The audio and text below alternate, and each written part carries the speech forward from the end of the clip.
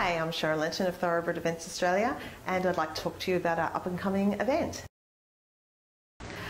The reason we've got this event coming up is so that the girls can all come together and they can plan their spring outfits. And I do say that like plural. We have over 100 hats that will be on display there, and they're going to be absolutely beautiful. 10 to 12 different milliners with showing different diversities, different ranges, different colours.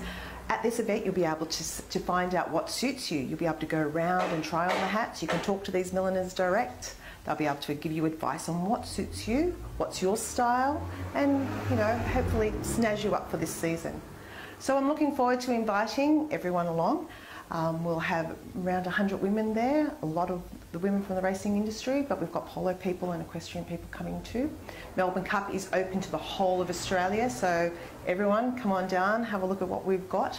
I'm very passionate about millinery, and the reason why is that I feel millinery sets off an outfit. So when you have your outfit complete, the hat is what will set it off and make it your own style and your own you. So come along and find something that suits you.